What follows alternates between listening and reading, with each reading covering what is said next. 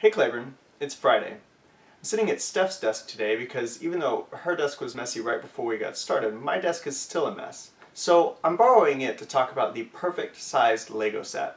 Because a few weeks back you put together a Minecraft set that was really amazing, but also pretty big. And in fact all of the Minecraft sets are pretty big. And it made me think about what is the perfect size Lego set to me. So I went through mine and Steph's still way too large backlog of Lego sets, and I gathered some that sort of represent the different sizes, and I thought I'd talk about which ones Steph and I prefer.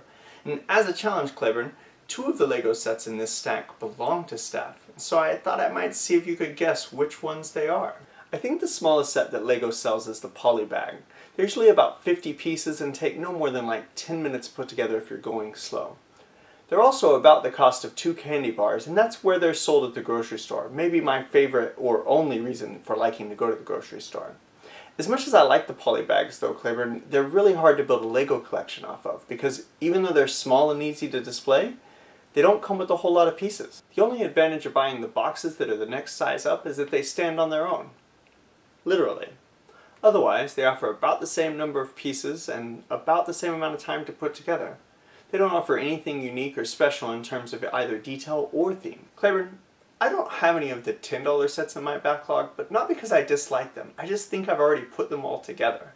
So I think this is a $20 set. It usually comes with about 200 pieces, and those pieces are usually used to make a cool setting or a vehicle in this one's case, and a minifigure or two. I really like these sets because they only take about 30 minutes to put together, so I can put them together on a weekday afternoon. And they display really well on the extra counter and shelf space that Steph and I have. This set is a recent addition to our backlog, even though we haven't quite made it through all of the originals yet. The thing that I really like about sets at this size is they come with a lot of minifigs. This one comes with 6 different minifigs. However, they do take a little longer to put together, like an hour, hour and a half.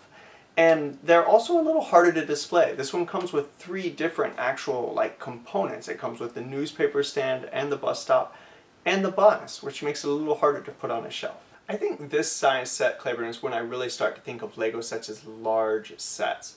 This set comes with about 600 pieces, which puts it well outside of impulse buy range, which means I don't have many of these sets. This one is well over a year old, and I still haven't found the time to put it together.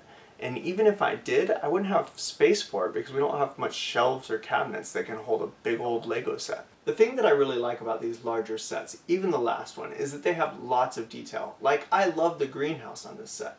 However, when the sets get to be this large, Steph and I are usually buying them as decorative pieces, like for a holiday, like for the Christmas sets. Because at this size, we're really rearranging our home decorations around the Lego set. And also, our budget. Claiborne, I think the 200 to 400 piece Lego sets are the best. They give you a good selection of Lego blocks, they come with quite a few minifigs, and they don't take long to put together. And they're pretty easy to display. I wonder if you have any thoughts on the perfect size Lego set. I look forward to hearing from you next week. Over and out.